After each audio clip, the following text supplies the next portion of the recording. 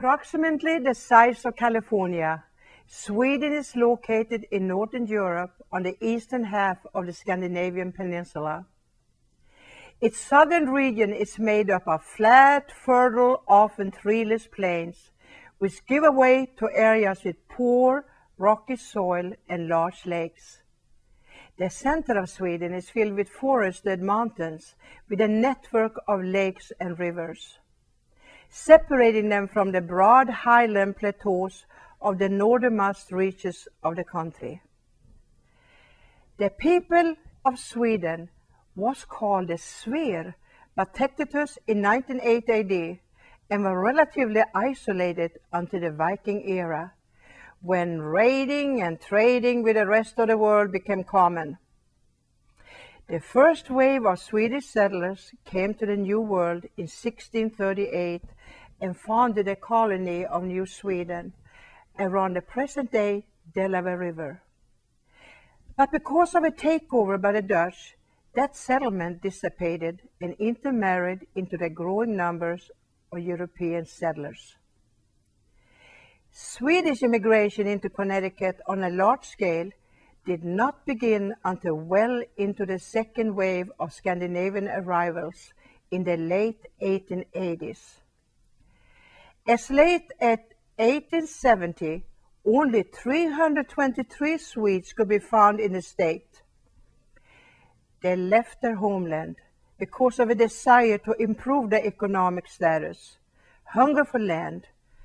They had crop failures and low wages, drove many second sons and poor farmers overseas. Coming to Washington, the new arrivals worked as farmers, as gardeners and caretakers for the country state of wealthy families like the Van Ingers, Mowbrays, Valiants, and Faulkners. Others were employed as skilled laborers, like butchers, blacksmiths, carriage makers, and coachmen. A large number of immigrant women were employed as domestic, as Swedish schooling for girls including cooking, so they were well suited for such work. They labored as maid, laundresses, and cooks at local schools and inns, like the Gunnery, Wickham Rice, and the Mayflower. Washington's Swedish immigrants came mostly from the southern provinces of Sweden, such as Småland, Skåne, Östergötland. It wasn't uncommon for a married or single man to come over alone for a time. Couples, and less commonly whole families, also came over to start their new lives. Some even made several trips back and forth between their new homes and the old country. When the Swedish immigrant made a journey to America, people was waiting for them on the docks of Castle Garden and later on Ellis Island. Swedes were popular hires among the immigrant population due to their experience in agriculture and their domestic skills. Many New Yorkers who owned farms or estates in Washington picked up Swedes more or less straight off the boat, hiring them as caretakers, farmers, gardeners, or for any number of jobs on the many tobacco or dairy farms in the area. The economic stratification were also found outside of ethnic lines. There was a class system, and according to a granddaughter of a Swedish immigrant, everyone knew their place, with many of the upper class keeping to themselves on Washington Green, and the working class staying in the depot, which was known as Factory Hollow, due to the influx of immigrant families who worked in the local mills and established a cottage industry there.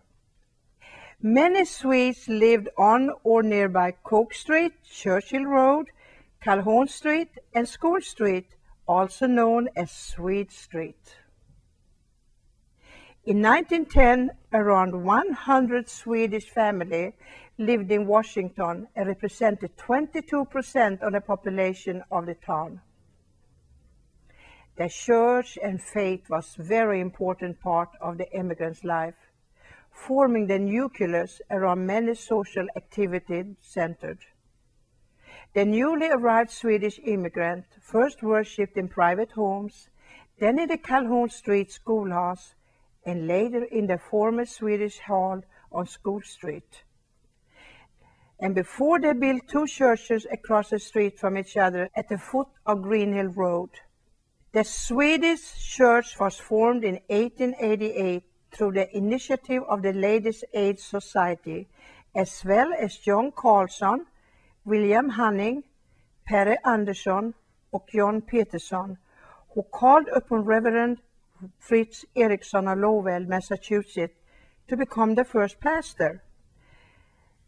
They built the church designed by architect Erik Rossiter along the banks of the Sheephogue River in 1889, and it was known as the Swedish branch of the Washington Congregational Church. In 1892, it became the independent evangelical Salem Church. It is now called the Salem Covenant Church, and it is still meeting after 125 years in a new building on Baldwin Hills. The other Swedish church, the Trinity Lutheran, was organized in 1892, but was disbanded and its lot sold in 1968 due to dwindling membership. Washington, Connecticut today is a rural town of about 3,500 residents, many of them descended of these immigrants from Sweden. The Swedes were Washington back at the turn of the 20th century, and their legacy lives on today.